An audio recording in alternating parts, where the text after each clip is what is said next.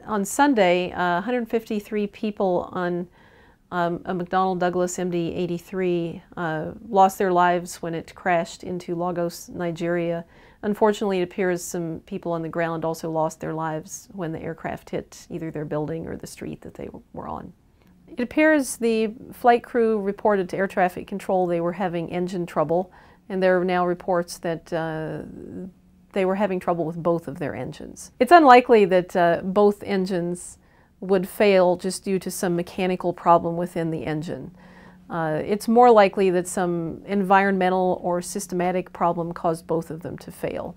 On one of the news feeds, the notion of bird strikes was cited because apparently this aircraft had experienced a bird strike years ago.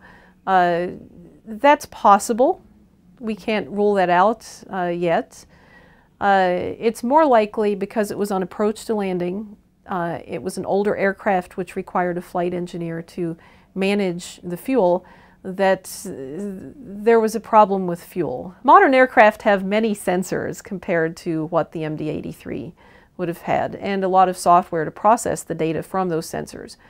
Whether the issue is fuel or the issue is some system that either has failed or might almost be ready to fail, the reason to have triply redundant systems and so many different sensors that are monitored continuously throughout a flight is to allow the flight crew to be informed, not just by looking at the old style instruments that didn't really have a lot of sophistication, but also to allow the system to inform the flight crew when anomalies occur. It's too soon to say whether the equipment itself and its age had a significant influence on this accident. If you compare accidents, this is similar to the U.S. Airways bird strike accident that occurred where the captain was able to successfully ditch the plane in the Hudson River and everyone survived.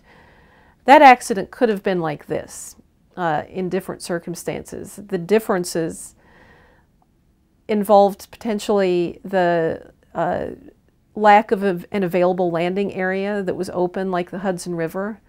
That was a very critical part of that emergency landing.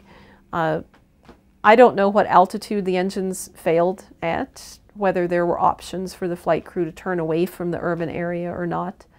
But these are all questions that I'm sure will emerge as the investigation continues.